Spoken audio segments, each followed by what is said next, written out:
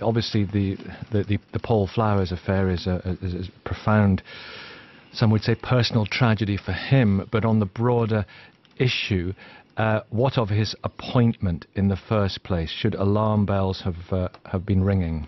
Well, that's a matter that the regulators are now looking at. I mean, clearly sort of mistakes were made along the way. I think there were some years ago, and there has been a serious failure at regulation. But we are where we are. I have a role in all this. I have to be a little bit careful because it's legal in character. I will have to decide whether the Co-op Bank in its new form, with its new owners, should continue to be called a Co-op Bank, and whether indeed its ethical principles will continue to be upheld. I haven't made a decision on that, and I don't want to prejudice it by passing judgments on individuals. But that deal hasn't actually gone through yet, though, has it? It hasn't actually been signed off. Well, indeed, when the decision is made, we have to decide whether it can continue to be the Co-op Bank.